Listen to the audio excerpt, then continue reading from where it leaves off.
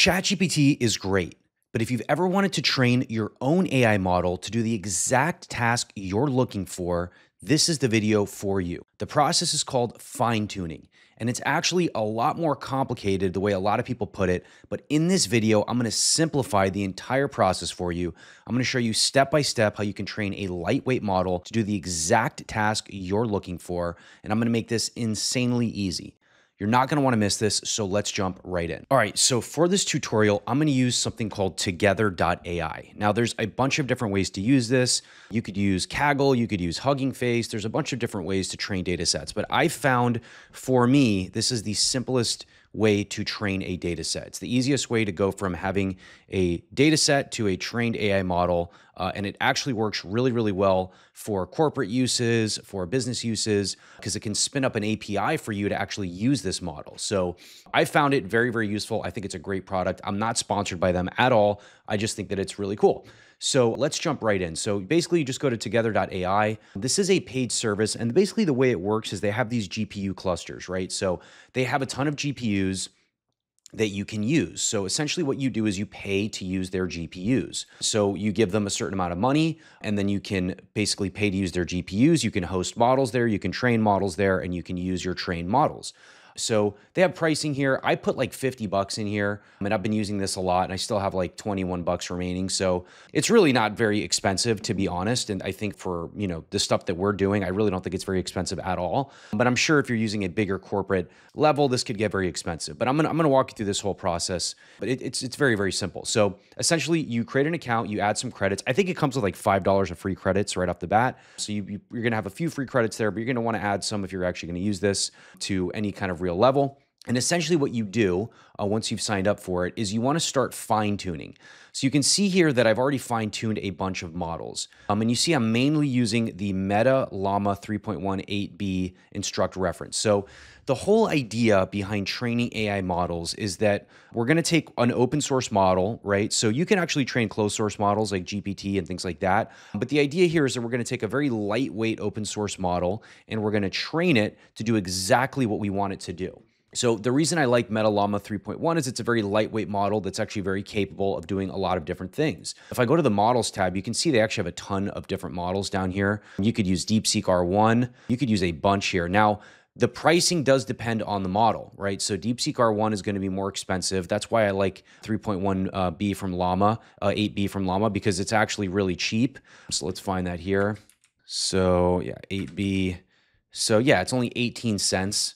So it's actually a lot cheaper, and for a lot of use cases, you really don't need a very expensive model to do this. So that's sort of the advantage here, right? You can train your own model. You can use a really lightweight model. You could use video models. These are image models here. You could use video models. You could use text models. You could train whatever you want to do a better job, right? So if I'm only making car videos or I'm only analyzing lung x-rays, for example, right? And I just want my AI to do one specific thing. I don't need this huge general AI that's trained on a million different things. I want to take a lightweight model and I want to train it on one specific task.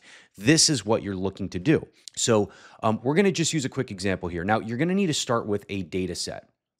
And essentially the way to do this, there's a million ways to get data sets. So one way you could do is you can go to Hugging Face. This is a huge repository of data sets. So they have 366,000 data sets here. So I could come in here and I could find a data set. There's ones on coding, there's ones on video, there's ones on a million different things, right? You can see huge companies create them here. So OpenAI has their data sets, NVIDIA has data sets, Facebook has data sets. So there's tons of different data sets you could use. So you could come here, you could find a different modality, right? So if I want a 3D data set, whatever, I could come here and look for some. Or what I can do is I can create my own data set. Now, I have found that Gemini is very, very good at creating data sets. I've also found that GPT, the latest version of GPT, which is like 4.1, is actually very, very good at creating data sets too. So I'm using Gemini 2.5 Pro. I'm asking it to create a very simple data set, create a data set that I can use to train a lightweight AI model on math. So it goes ahead and creates that for me. You're going to want to make this an input-output format. So it's saying I can update this for you. I'll modify the header, right? And it goes ahead and updates that for me to be input-output. So then you can go ahead and have that, right? So basically you can create a data set however you want. You could download your own data set. You could create a data set using AI, but basically you're going to want to use it. You're going to want to have a data set that does a specific task for you. Your best bet is probably going to be to come to Hugging Face and find one and then maybe optimize it using AI. That's something you could do. I've actually found that just creating my own data set seems to work really, really well depending on the use case. So once you have a data set that you want to use, you can then come in and you can actually train a data set. So, you have like an example. So I'm using JSON-L files. So that's what Together AI uses, is these JSON-L files, right? So I'm using a JSON-L file.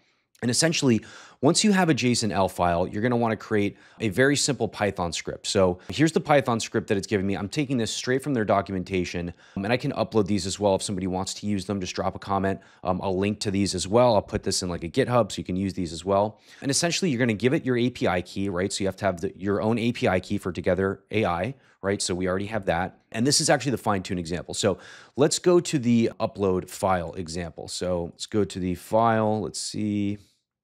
Okay, so in this example, you can see that I have a training file, right? So I'm referencing a JSON-L file. So wherever this Python script is running, just put the file in that folder, reference it, give it your API key, let it know which model you want to use. You're going to want to set LoRa to true. You're going to give it a name, so you can give it whatever name you want. And then you're going to go ahead and run this script, right? And once you run this script, what it's going to do is it's going to give you a specific training file name. So after you run the script, it's going to give you a training file name. Once you have that training file name, you're going to create a new Python script to actually start the fine-tuning process, right? So this gives you a file for fine-tuning. So basically uploads your JSON-L file to be fine-tuned, and then you run this script to actually fine-tune your model. Again, I can provide you this script. I'll put this into GitHub. You could run this. So again, you're going to give it your Together AI API key. You're going to give it that file name that it gives you after running this script. You're going to, again, give it the model that you want to train, and then give it your suffix, and then run this, and then it's going to go ahead and train your model. So once your model is trained, you're going to come over here to Together AI, you're going to click on models, and you're going to see all the models that you've trained here.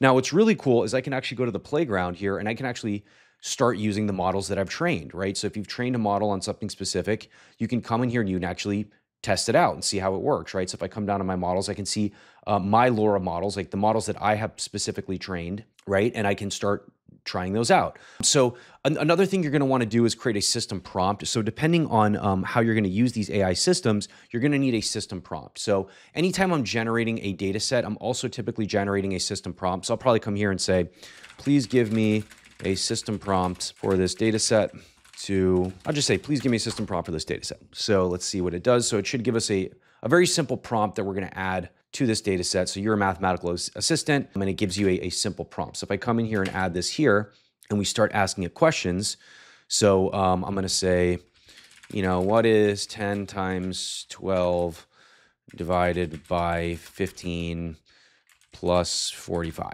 right? Just some random question, right? So I have a trained data set. I'm giving it a certain system prompt, and it's acting for me, and it's going to do this task better than if I had a model that wasn't trained in this way, right? So there's a ton of advantages, right? You get a model that's trained to do exactly what you want, so it's going to do it faster and it's going to do it better. It's going to do it a lot cheaper because you don't have to run this big complex model to do tasks for you, right? It's going to do it a lot cheaper, and it's going to be really, really efficient all the way around, and you can use APIs to tie this all together. So in my business, lucidaistrategies.com, what I do is I do this for companies. I train lightweight AI models to do tasks for companies. We've done this for a bunch of companies already. Check us out at lucidaistrategies.com if you want to work with us on doing this for your company. I can help you out and give you a free consultation. I can show you how we do this process. We've done it for analytics, chatbot development, process automation within your company, automate certain processes, remove the need for certain employees, things like that. It's a great way to save money and just increase your efficiency as a company. So some really cool stuff. I just wanted to bring you this. So if you wanted to do this on your own without having to use a consultant like us, it's the simplest way I have found is with Together.ai. They just make the process super simple. I just showed you everything that I do in terms of how I run these data sets. If you have any questions, drop a comment below. If you like this video, give it a like. It really helps out my channel a lot. And subscribe to the channel for more AI tutorials just like this.